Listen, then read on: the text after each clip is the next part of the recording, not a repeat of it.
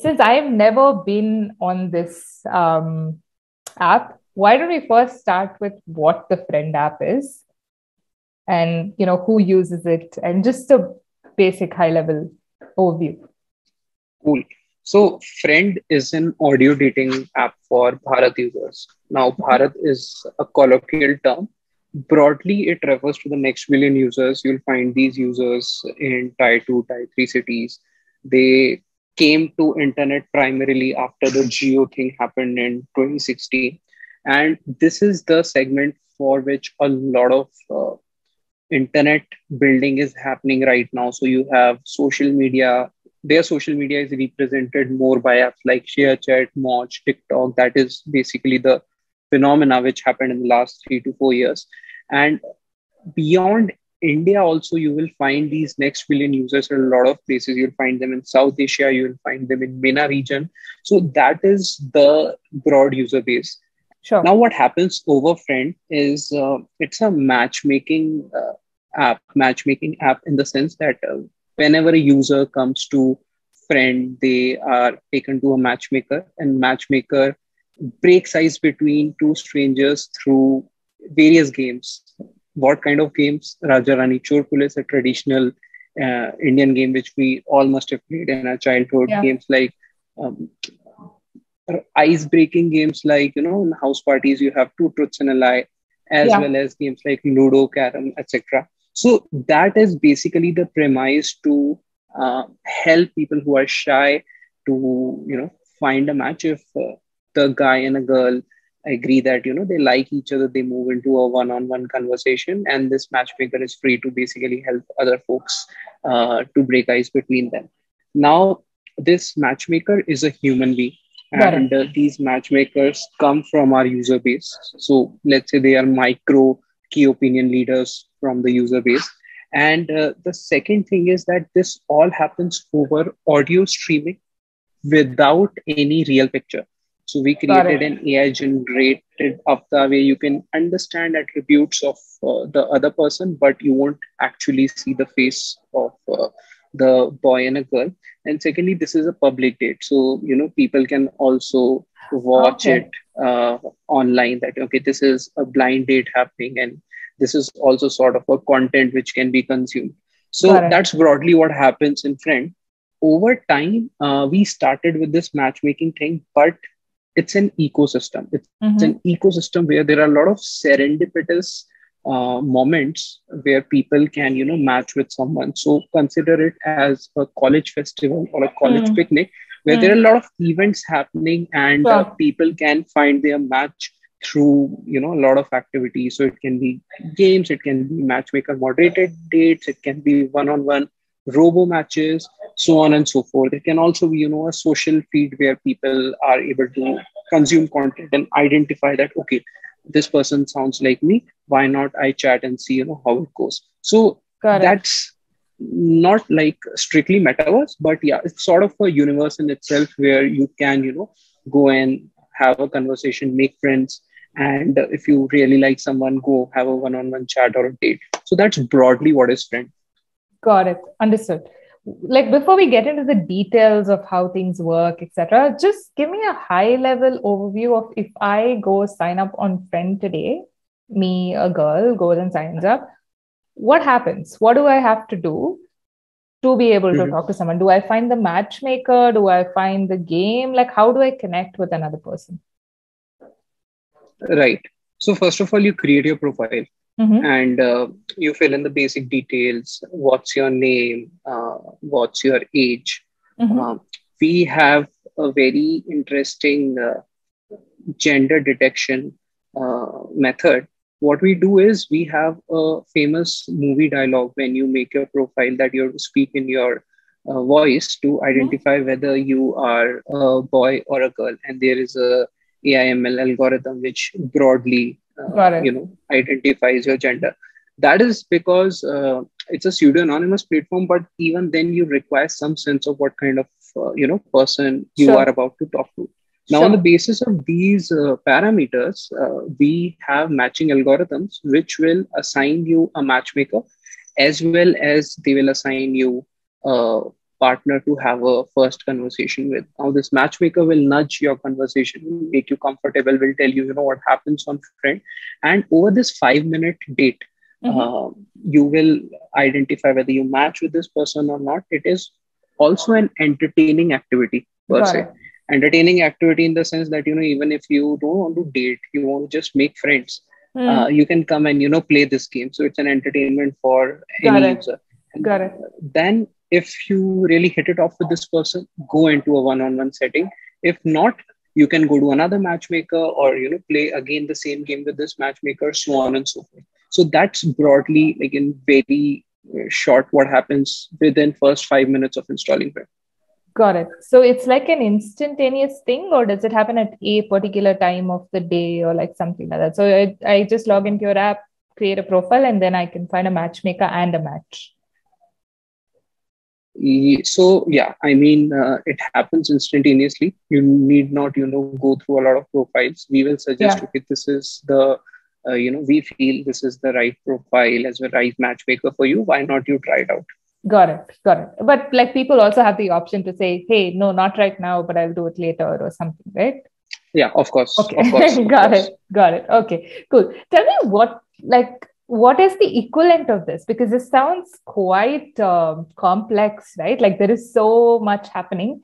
Are there apps that are similar to yours? Like who would be your competitors in this space? There is no competitor in terms of, similar app per se. Because, and I think that is the reason, that's the secret sauce, that we built this in a way that we are utilizing real user insights. And that's why we do not find a clear-cut parallel.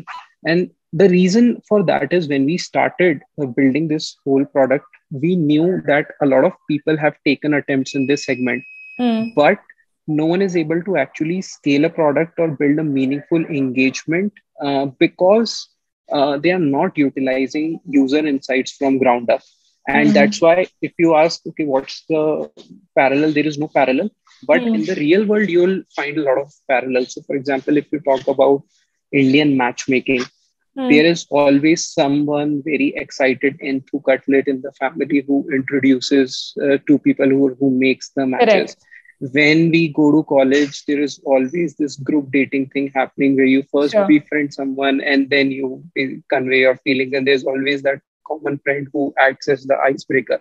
Same thing happens. Same thing used to happen in internet world in the early 2000s, where you used to have these Yahoo or Orkut chat rooms. So there is no direct parallel in terms of, okay, so for example, like Tinder and Bumble are very similar to each other. You can say, okay, there is some differentiators, and then a Bumble was created, Tinder came first. But if you ask, there's nothing such for Friend, but in real world, you can find a lot of parallels. That same thing keeps on happening. So we took a lot of learning from that real world behavior and tried to replicate it online. Got it. Understood. That makes sense. Tell me why you decided to focus on tier 2, tier 3. Like, because a lot of the dating apps are actually built for metro first, and they're trying to prove it works at a premium niche level, and then they sort of try to expand. Why did you guys choose to, in some sense, go mass market first? What was the inspiration behind that? So the inspiration was very simple, that this is the largest market to go to. And even before, identifying this is the problem statement we want to work with, the first thing we identified was that we want to create a social interaction platform for the mass market. Because when we started, this was around 2019, me, Hardik and Harsh, who are my co-founders, we understood that a lot of content play is happening for the mass market. By content play, we mean you can go on YouTube, ShareChat, TikTok, etc., Moj in today's context, and you consume a lot of content. But there will be some time where people will actually be ready to interact with each other. Now, why I say this is a bit theoretical. When internet came for the Taiwan users in around 2000, streaming was not that great. Content delivery was not that great. And hence, very quickly, people moved to interaction. They started using Yahoo, Rediff, Orkut, etc. for interacting with other strangers on the internet. But 2016, Geo actually offered really good content delivery. And hence, you see in the ecosystem, a lot of content problems were solved Correct. first. Correct. And also, content is a passive thing. You don't require active engagement from each and every user. So that scaled very quickly. Right. Now, next step is that all these people on internet would want to make connections. And there is a network, Facebook and WhatsApp, which are closed social networks. Closed social networks, you know people in your real life, and then you add them on WhatsApp as well as on Facebook. But then who is solving for open social or social discovery of friends or potential mates, etc.? And that is the segment where we wanted to build for. What we realized over time is that the zero use case or the most pressing need is that I want to talk to the opposite gender, because that is something which is not happening in real world in India in tier 2, tier 3 cities. There's still difficulty, for going out, grabbing a coffee, which is very common behavior in Taiwan. So I come from Kota, which is a tier 2 city famous for cooking. Hardik, my co-founder, is also from Kota, and Harsh is from Abu Road. Abu Road is a small town at the foothill of Mount Abu, which is a hill station in Rajasthan. And we have seen this happening, all our lives in school, etc. It's not that easy to actually, have a chat with the opposite gender, particularly in a setting like a cafe, etc. So we started that with the premise that there has to be public store or a public platform where the first problem to solve for is that boys and girls are actually getting to chat with each other, and eventually we will solve for everything else over internet. So that was the broad premise as to how we started with this market. And the second thing was we realized that apart from market size, a lot of the problem was solved through dating apps or interaction apps for Taiwan users, and hence we did not want to reinvent the wheel. So that's the reason we naturally focused on the next billion users. Got it. Interesting. And so from that perspective, you don't have to go into the numbers if you're not comfortable, but like, what is the kind of gender ratio that you have on this platform? Obviously, you're making it a little bit safer for women by making it audio only, and probably there's like less discomfort, right? Mm-hmm. Given that, what does the gender ratio look like on Friend?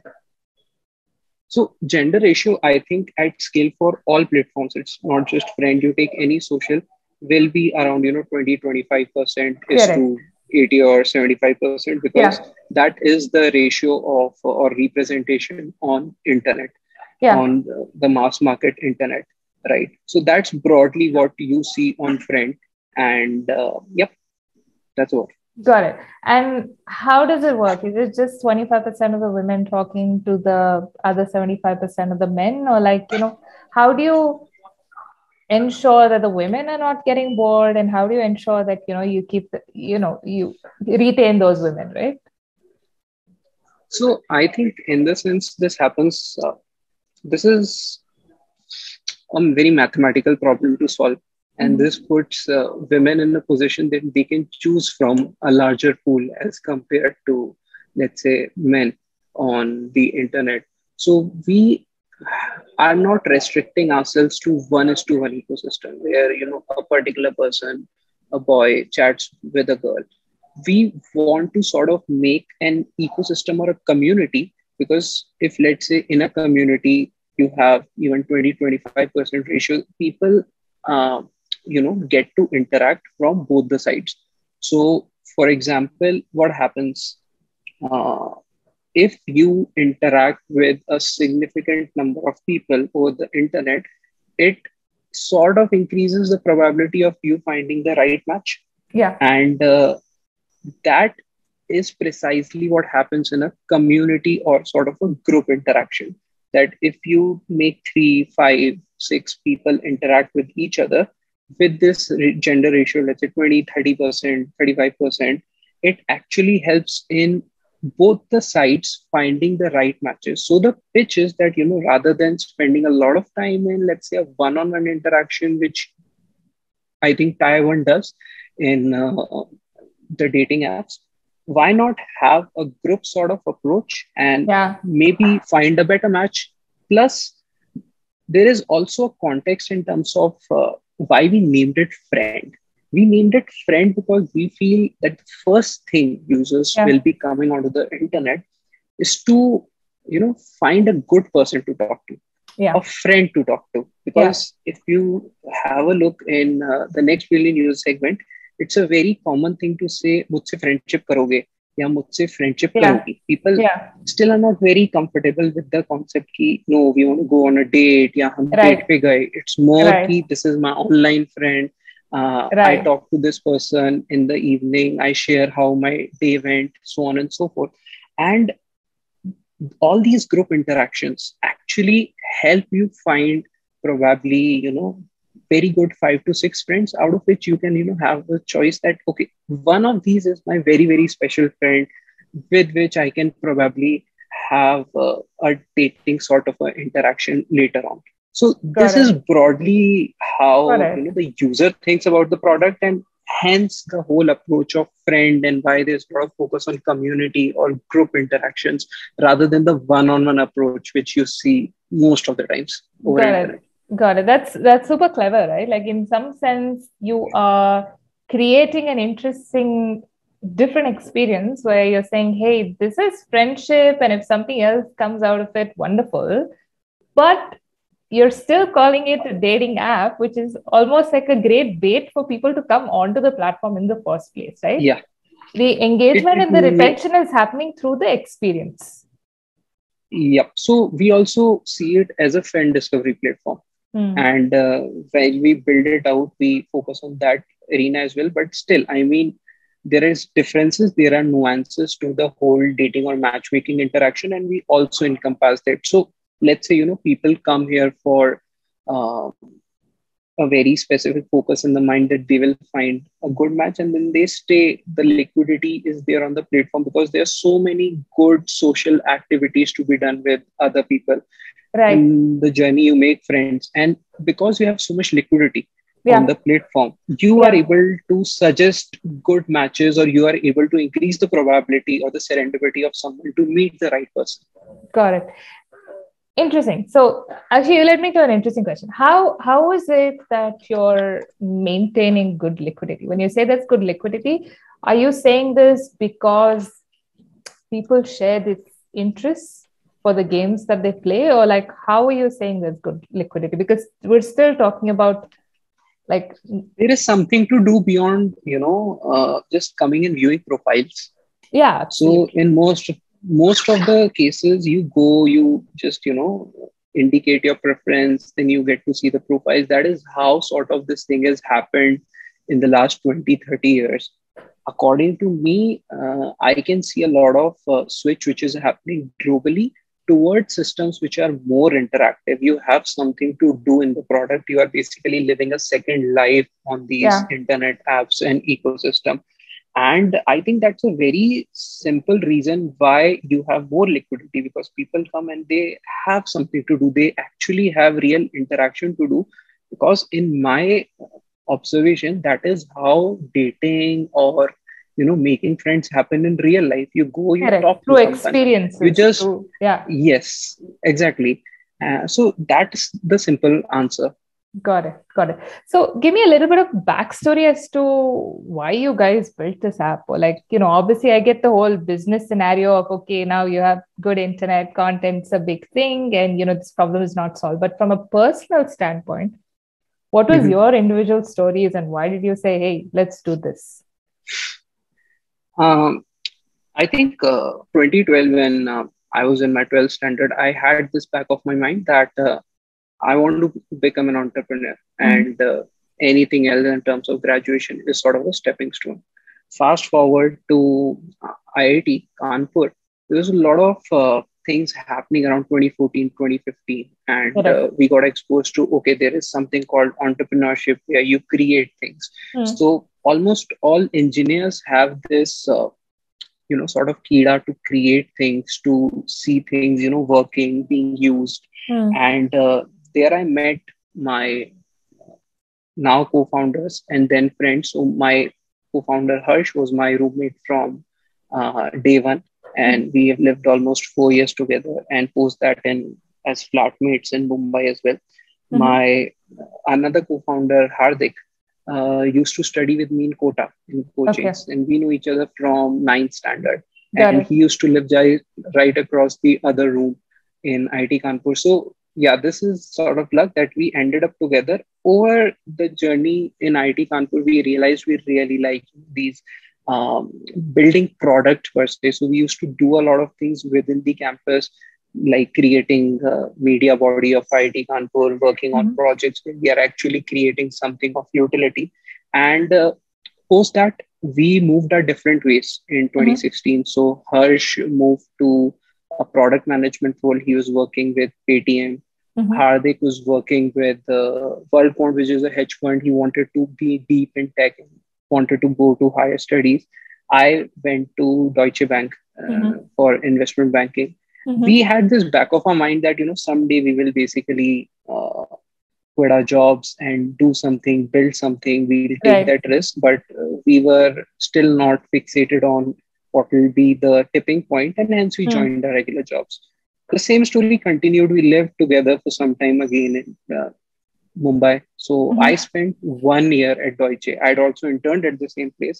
Mhm. Even before joining Deutsche, I knew that I'll leave very quickly Right. because I want to do Right. something of my own. So Yeah. when that 1 year thing happened, I put in my papers, had decent savings to sort of live on my own, and I went for a gap year. So Got it. 1 year is I took as gap. I read books, I traveled, and I worked on different problem Got statements it. with Harsh and Hardik.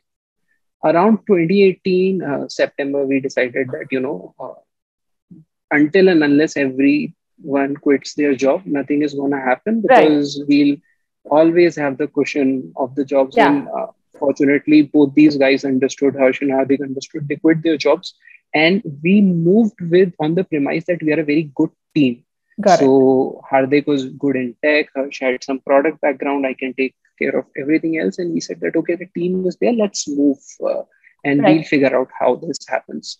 Right. And we moved to Bangalore because it was cheap, as well as there was sort of ecosystem here. Ecosystem in the sense that a lot of IT Kanpur founders had Right. raised funds and they were our first mentors in that Right. sense. Right. And with the idea that we want to work uh, on good products, so probably Sure. social is something we'll be very good at. Sure. And we have this unique ability of shipping products very fast. So we can think of Right. a thesis, we can build something for 15 days, launch it, test, and basically do one experiment in a month. And Yeah. probably after 5 or 6 months, we will get an understanding of what is to be built. Yeah. So that is the thought process we had. And I mean, today when you listen, it may make sense that, oh yeah, they were so methodical, theoretical, but there were a lot of Of uncertainties course. when we were actually doing it. Yeah. It's very Yeah. easy to connect the dots in the hindsight. But yeah, I mean, the fundamental thing which always helps is having a complementary skill set and a good team. And when Got we it. started building product, we were first building something Reddit for Bharat, Okay. where we thought that there is no curated group. So we had this understanding that interaction is something which we want to touch upon and we want to experiment. So Right. we created a app called Hum. It was Mm-hmm. HUM. So Mm-hmm. Hum app, it's a communities. There were different communities in that, and people will have a discussion on different things. It may be Yeah. utilitarian, so on and so forth. But we'll see. When we actually did this for a month or so, we realized that the pressing need is romance for the mass market. was And was it for you guys or was it for the mass market? Who needed the romance first?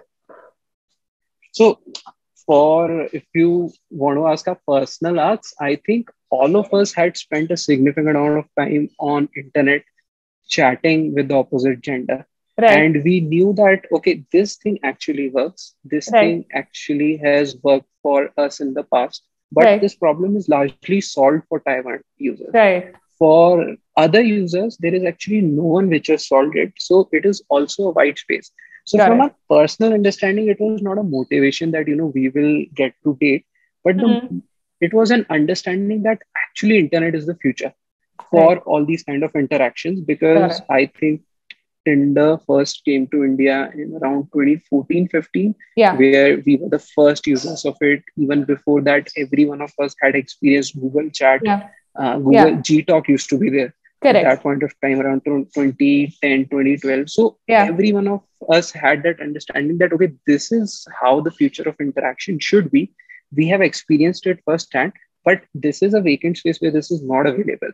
So I think that is what the push was in terms of belief that, this can exist, because these all these things look very obvious in hindsight, that, oh, there would have existed a Facebook or Instagram or a Snapchat. But at the time when you are just at the cusp of making that sort of a revolution, it's not that easy until and unless you actually have experienced it firsthand. And that is what the background story Got was, it. which helped us. Got it. I'm curious to understand where you said, you guys tried all of these apps, but, this hasn't been solved for tier 2, tier 3. Yeah. Can you name like one or two big differences you found in terms of your experiences dating in a tier 1 space using one of these tier 1 apps versus how people experience friend in tier So, 2? so one key difference is people don't readily post pictures in a city like Kota. They will post, everyone will post their picture or make a profile in, let's say, Mumbai or Delhi or Bangalore. But there'll be very few profiles in small towns like Kota, Abu Road. So that was the first difference, that in mass market, particularly this is more from the women's side, that Yeah. for privacy, for social stigma, they would not want to post their pictures online. And we did this research on a lot of other social platforms as well, Facebook, as well as ShareChat, and we realized that people are not actually posting their photographs like we do in Mumbai, Delhi, Bangalore. So that's the Yeah. first key differentiator.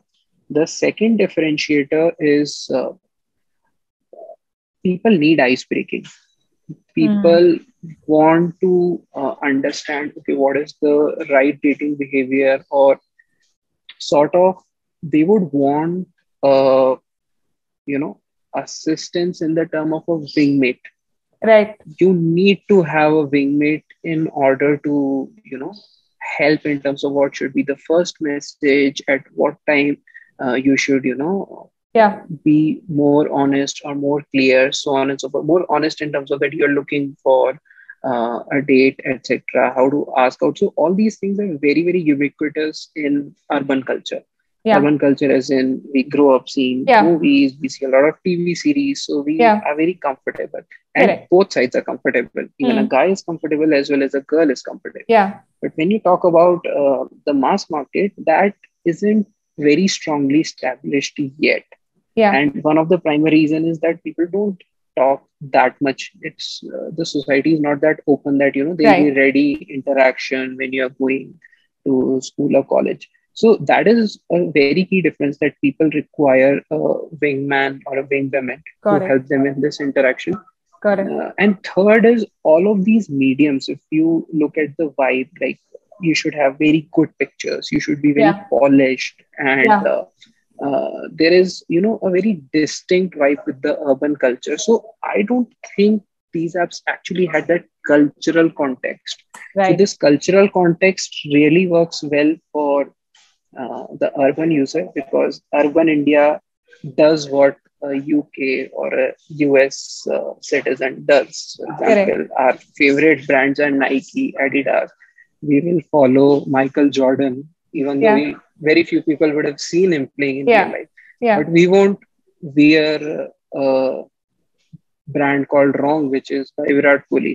But when you look at the mass market, Virat Kohli is the superstar, and he Right. actually is followed by so many people. So that is a very big difference. Yeah. And I think there are very subtle nuances which Yeah. actually differentiate this culture. So that is the reason why these products didn't work out in the mass market, That is so and hence interesting. you Yeah. No, it's require a something else. yeah, it's a really interesting point that you make, right? Like the product didn't translate culturally to tier 2 and tier 3 cities, which is where the size of India matters for an international company, right? Like if you are present in India, it's because India has that size. but if you don't translate culturally, then it's a lost opportunity, right? I'm guessing something like a Truly Madly is also an app that focuses on tier 2, tier 3 cities. Do you know if your users would use even this platform, or like what their opinion about a comparable tier 2, tier 3 dating app would be? So my sense is, see, a user will always use multiple platforms. Yeah. Right. But there will be platforms they will open daily, versus there'll be platforms they'll open weekly, versus something they'll use probably once in a lifetime. So shadi.com is something people will use once in a lifetime. There'll be things like, which you mentioned, Truly Madly, etc. People may use once in a month, once in a week. But Friend is a platform where people will come daily. That is how we think about it. Right. Now, apart from this difference, I feel, see, you need to actually revolutionize product.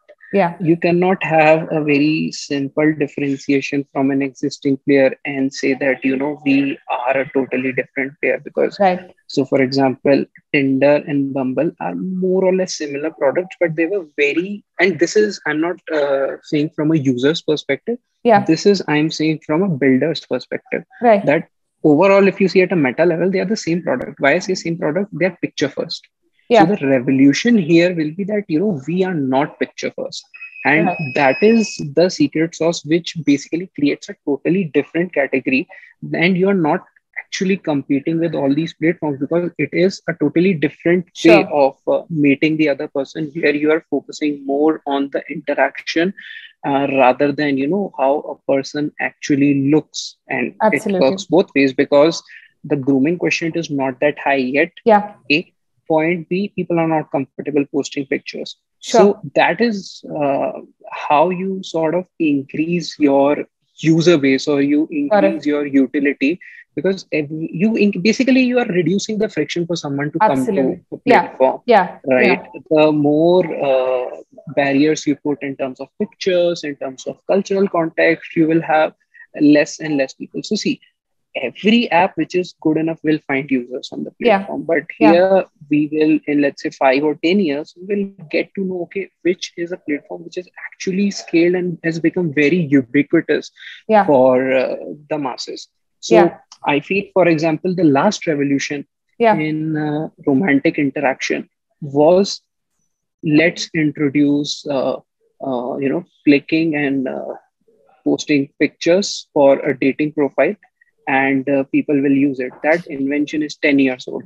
That happened in 2011, 2012. Yeah, swiping. The next revolution will be, okay, how to have live interactions on the internet, how to create environment or systems where these interactions can happen, and how can technology enable us to do better matchmaking and create these safe spaces. So I think the problem statement to solve is much tougher now, but that is actually what is required. You actually are giving people real world experiences over internet.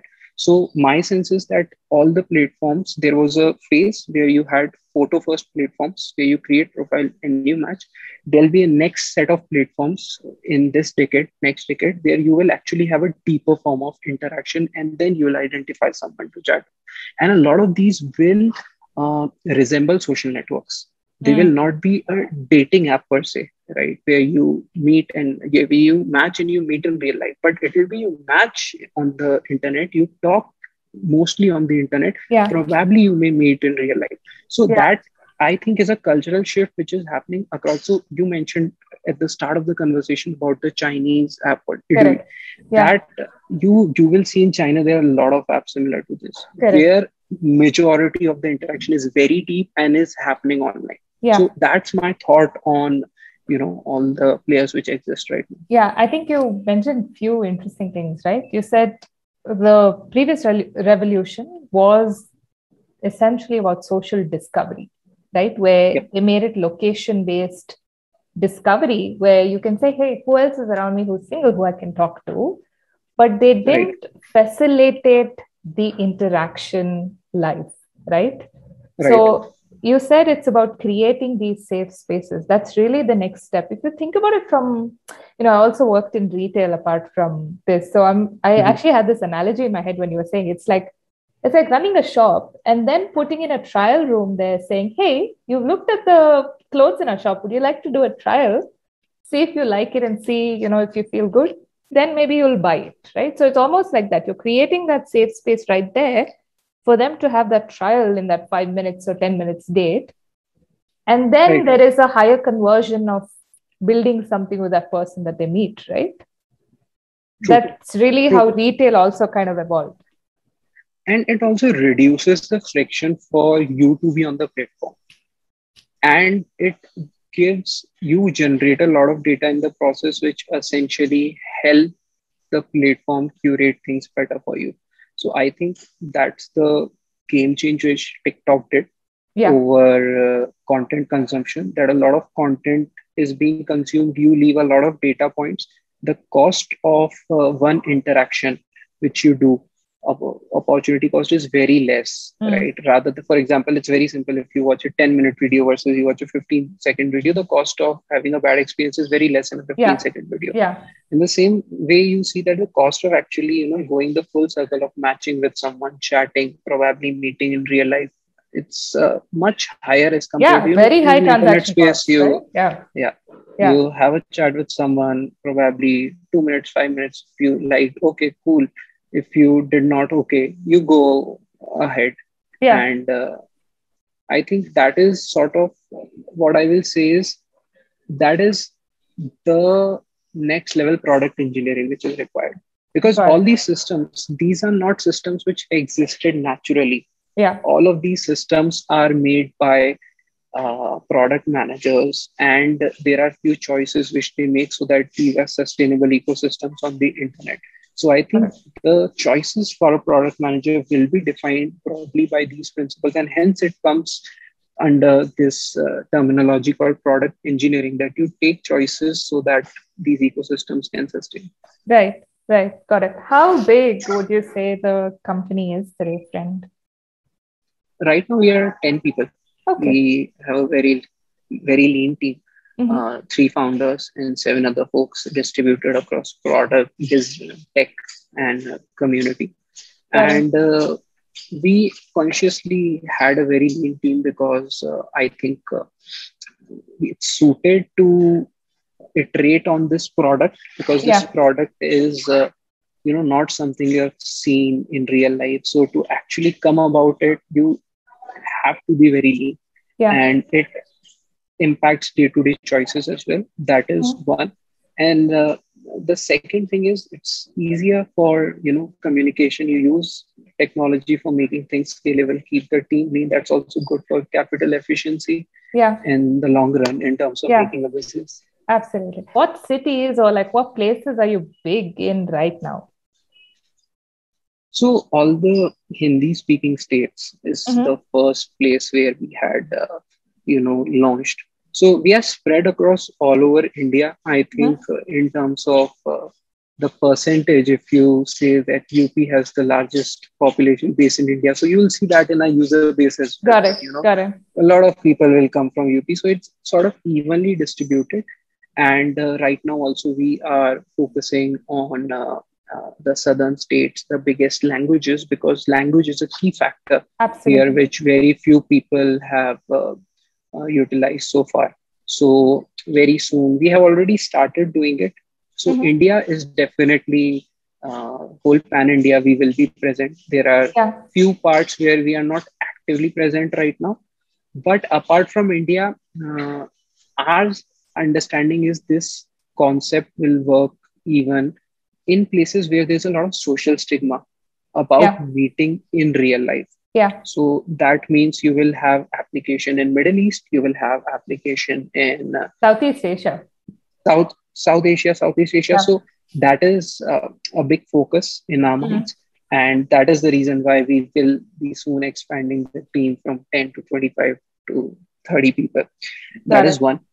One more insight, continuation with right now we are targeting sort of next billion users. Mm. But if you open Clubhouse today, You will see there are a lot of shoot your shot rooms, that there is a moderator for the room, there are girls and boys, and there is someone who basically uses a pickup line. That is very similar to what we have conceptualized at Friend. And I feel that any ice breaking systems are universal. If something works for next billion users, it will also work for other users or Taiwan users, because in my sense, I think all the apps right now, they are good basic apps. They are great for utility, but users are very imaginative. They would want to use, sort of how we say in Hindi, the word is adbhut. In English, it can be like marvelous systems or apps. And hence, you will see that there will be sometime in future, we would also want to build for a Taiwan user or an urban user as well. Right now, I think we are not focusing there because it dilutes the focus of the company. You should not do all things at once. But I think that is also a white space universally, where a deep interactive matchmaking or a friend discovery platform should exist. And all of these players are coming. These are players coming in pockets, like you will have something in Europe, etc. But even Clubhouse to a certain extent gives that deeper sense of interaction as compared to, let's say, a YouTube or other content apps. But no one has become like super big yet. Got it. I haven't used apps so far, and I, would love to download this after and like check it out. But I wanted to ask you one important question. You said what you do well, or what you're attempting to do well, is to try and translate the culture into the product so that there's lesser friction for people to come on and use the product, right? Right. India being such a diverse country, I'm sure the culture sort of changes, across states, across regions, etc. How neutral is your product in that sense, where it can be nimble and suit different cultures? Like, in a sense, is the app itself built in a language that the user chooses? Are the games culturally sort of, open, etc.? How is it right now? And how do you plan to make sure it's culturally sensitive in some sense? Cool. So I think one good advantage here is that all these ice-breaking systems, or let's say games, whatever you call it, are scalable across cultures. So Ludo is popular across all India. It's not that Ludo is particularly popular in Rajasthan and not the southern states. So that is one thing, that you create a basic infrastructure which is popular across. Same goes with systems like photo-based profiling and swiping right, swiping left. So I think that helps in a sense that if you have identified a trend in terms of let's say an ice-breaking system, that works well for a variety of users. That is one. Second, when we talk about this nimbleness or suitability to a particular culture, it is not just at the copy of the app or the text which is used over the apps here, but it also what kind of people you bring to the platform.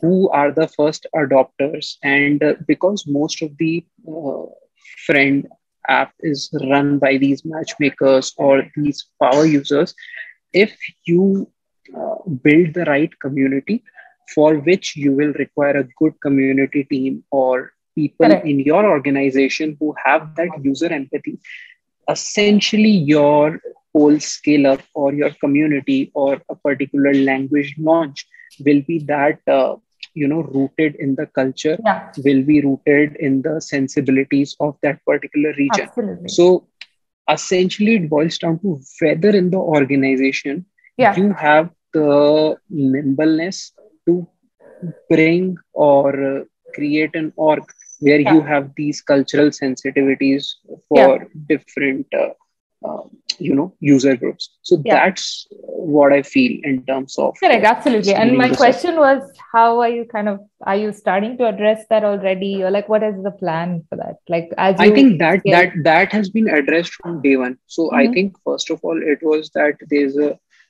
boy side of the product as well as the girl side of the Oh, product, right? okay. When we started from day one, right? So you think about both these very specifically because they go hand in hand. You cannot make one side lopsided. Yeah. So from day one, we have had, you know, in terms of hiring, a lot of times we take a conscious call that within the organization there should be a ratio which is to be made, which is to be maintained, so that it is not lopsided in terms of visualization of the features or how the feature should, look from different perspectives. Over time, what happens if you are really so? What does a good product person means in any context is to understand your user better. So, Correct. for example, if uh, let's say female product manager is in front, it is her job to not just bring female POV to the table, but over time also get comfortable or understand okay how a male user will be thinking Yeah. about the product. And the same goes for a male product manager to learn how the female POV happens on the app. Now, how we did this was from day one, whenever we release something, we used to, we specifically hired a couple of people for user calling. From day one, we had this practice that, we call the user, we understand with their permission, record the call, and everyone in the team listens to this call. See, because to be honest, I have lived that life in Tier 2, Tier 3 city, but I have become a urban user right now. I Yeah. probably will use Tier 1 app. So you cannot just look at data. You have to have a chat.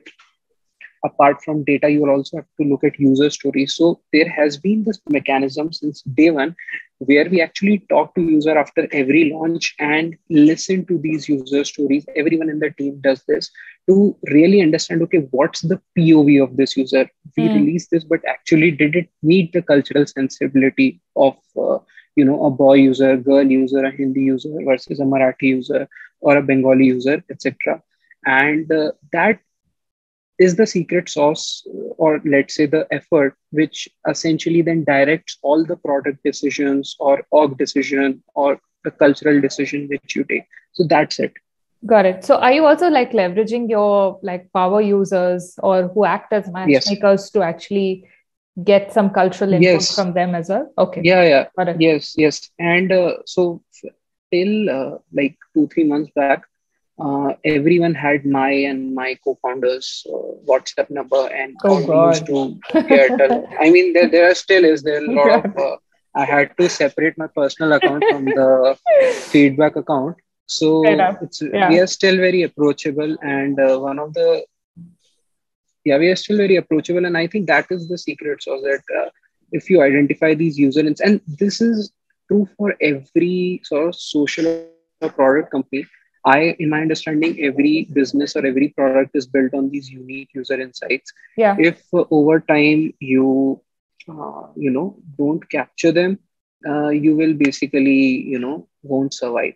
Yeah. So I think all these the so long story short, the point of how we get the cultural context is to be in touch with users. Right. That's the secret sauce. It's a very simple thing, but very few folks do it. Got it. Because on the insights which we have made this product, these are available in the open. This is nothing which is sort Yeah. of Yeah. a secret which was only accessible to us. Yeah. No, no, this is obviously, I feel like you guys are building this product on all the right motive, right? Like obviously, you're very conscious of who your user is and you're trying to understand their voice and capture their culture to build your product. And staying in touch with users is such a great way to know whether you're actually delivering value, whether to your investors or to your customers, right? Like at the end of the day, that's what's important. So I I think think if you build the right product, if you are serving the user in the right way, everything will take care of absolutely, itself. yeah, absolutely. And I think this is such a huge challenge that you've taken on to actually build a social network for Bharat, as you define it. It is a very, very complex sort of problem statement, and the way you're approaching it is also not straightforward, but after having had this discussion with you, now everything else is kind of starting to make sense about how you're trying to translate offline experiences truly to an online experience, because that hadn't been done till date. I wish you lots and lots of luck, because obviously it sounds like you guys have a lot of work cut out for yourselves, at least, as you said, for the next 5-10 years, right? I do see that, this will take a while to really gain some traction. And even for you guys, it'll be a journey overall, I suppose, right? Finally, one last question. You've been through a journey now in the last few years. Knowing what you know already, what would you have to say to someone who's looking to build a dating app in India today? So the first is to iterate patiently with data and user stories. And there are 4 keywords here: iterate, patiently, data, user stories. You need to be, on top of your game at all the fronts to, culminate and make a complex system. Most of the products in India right now are single use case products. Single use case products, WhatsApp, you go, you send a message, you open a video platform, you swipe up, you see all the videos, right? UPI, you enter phone number, you pay, that's it. Friend is a very complex ecosystem because there are just so many things to be done. Now you take an example of China. In China, you will find there are lots of apps like this. Like this is in complex ecosystems, and people love to use them. Yeah. Right. So India is on that journey where you need to be patient. You need to iterate. You also need to break down the product for this user base. But at the same time, you need to wait, because these users will get comfortable over time to complex products. The second thing is data driven. You need to be super data driven, because data tells you a lot of things, but you also need to get to the ground and stay with these users. And so a lot of times I feel that builders right now are from, all these premier colleges in premier cities, and they are an urban consumer. A lot of times they do not totally empathize with the next billion users. So you need to bridge the gap. It will take some time. Their patience is required. I also feel in future there will be a lot of builders who will be the users of the product as well. And there you'll see a lot of beautiful products actually getting created for the market. The second thing is, in these products, you will never have a real world right answer. So for example, today you build an e-commerce product. You will have a lot of learning from the journey of Amazon, Flipkart, Pinduoduo in China, and you can sort of take inspiration from their product. But if you're creating something like FRND, there is nothing which has been created till now. So you will not get a real world answer or real world hell yes of your concept. Neither your investor, user, no one will actually tell you that is this the right decision or not. There, I think you should back your instincts.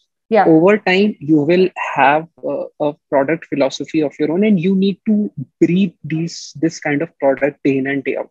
Until and unless that is done, right, you won't be able to reflect it in the final product, because you also are a builder. And as a builder, you are trying to understand the ecosystem and develop a better sort of decision-making game. So I can sense that our team of 10 people has got better over time in taking the right product decisions, in taking the right bets. So for example, previously our success ratio would be around 5% in terms of when we took a bet, did it actually work? Now it is more around 20-25%. It will still be poor. It will still be poor, because this process is like making a movie. It is, you basically create something, and whether user will like or not, that totally depends on the user. But you can get a better sense of it as you progress in your journey. So for the builder, only these 2 things. Rest, all gyan is available on Twitter and all these posts about startups. That's it. That's I think it's brilliantly put, right? It almost makes me feel like you just finished a VC pitch and you're like coming here to give us the same spiel, but amazing. Thank you so much for actually spending time with me, sharing more about Friend. And, I'm going to put this conversation up on YouTube, and hopefully people will try out Friend and give you some feedback.